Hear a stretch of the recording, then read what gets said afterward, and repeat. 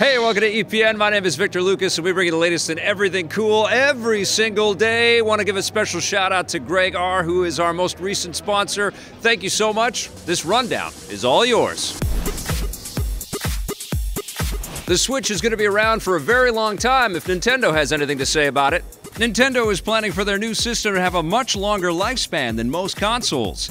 In their latest call with investors, Nintendo creative head Shigeru Miyamoto laid out their plans. He says that while most consoles typically have a 5 or 6 year lifespan, they want the Switch to be around a lot longer than that, and they're working on different marketing and development strategies to prolong the system's time on store shelves. Miyamoto didn't get specific about how long they plan to keep the Switch around or what their strategies might be, but we can make a few educated guesses. With the 3DS, Nintendo has kept their device around by continuing to support it with big exclusive games like Metroid Samus Returns and releasing updated versions of the system like the new 3DS XL. They could do the same thing with the Switch when the time comes, so don't be surprised if you see a Switch Pro or Switch XL down the road. It's no surprise that Nintendo wants to keep the Switch around as long as possible. It's already an unprecedented hit, becoming their fastest-selling console in history.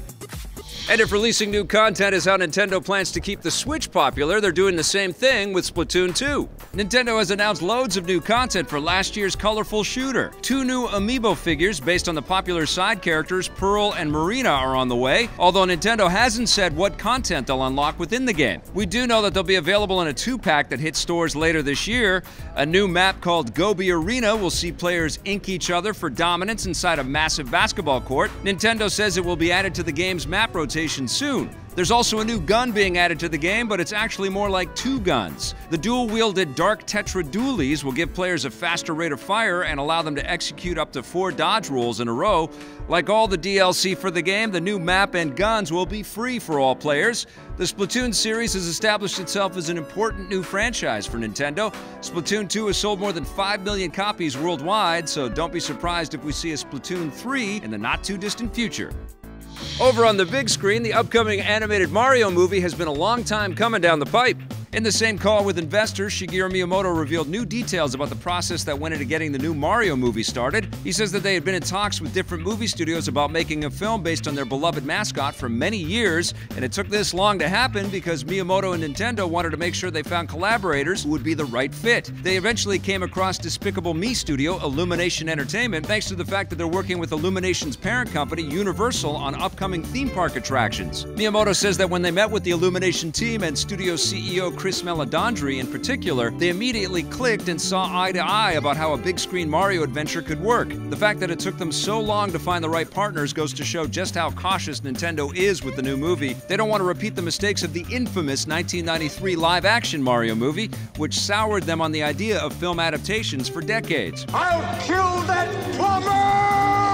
There's no release window yet for the new animated Mario film, but it probably won't arrive for at least another few years. The first Nintendo theme park attractions will open at Universal Studios Japan in 2020.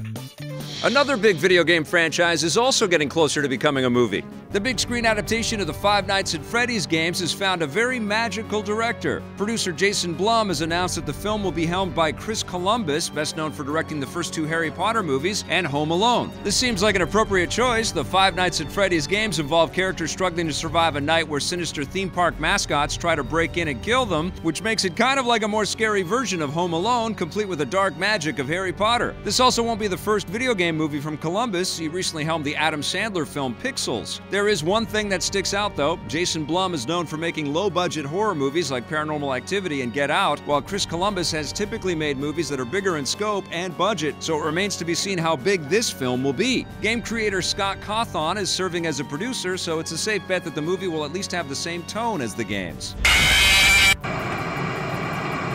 Disney is buying 20th Century Fox, but that hasn't stopped Fox from planning new X-Men movies. According to The Hollywood Reporter, Fox is developing a new X-Men movie with 2 very talented veterans of the franchise. Deadpool 1 director Tim Miller is set to helm a new movie being written by Brian Michael Bendis, the award-winning comic author who's penned countless X-Men tales. The new film has the working title 143 and will apparently focus on the popular mutant Kitty Pryde, making this her first time headlining one of the films.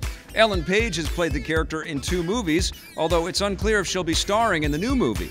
It's also unclear where this film will fit given the big changes that are coming to the X-Men franchise. Disney is in the process of buying Fox, and when the acquisition is complete, they plan to bring the X-Men characters into the fold of the shared Marvel Cinematic Universe. If Disney and Marvel do the same thing that they did when they got back Spider-Man, they could hit the reset button and start fresh with new actors in all the roles, which puts the future of the current X-Men movies in doubt. Then again, the new project from Miller and Bendis could be released after X-Men joins the MCU, depending on how long it takes, so we'll have to wait and see.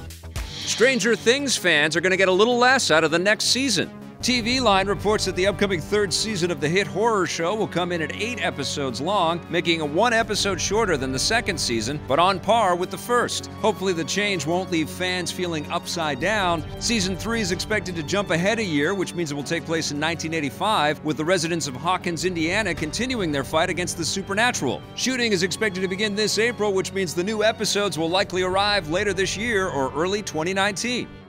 If you need more 80s nostalgia in your life, get a load of this. A feature-length big-screen adaptation of the 2015 short film Kung Fury is on the way, and it's found a very surprising lead. I'm not off the case.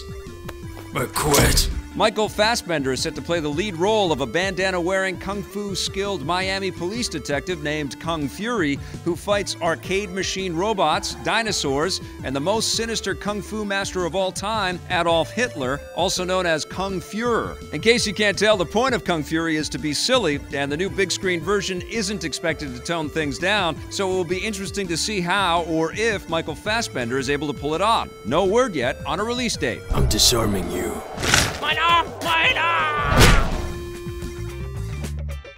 That wraps us up for the rundown. Thank you so much for watching. We'll be back again tomorrow with a brand new episode for you, but you know we've got tons of other content for you to check out, and if you do and you like it, don't forget to hit subscribe, that little bell, and if you're so inclined, that sponsorship button too.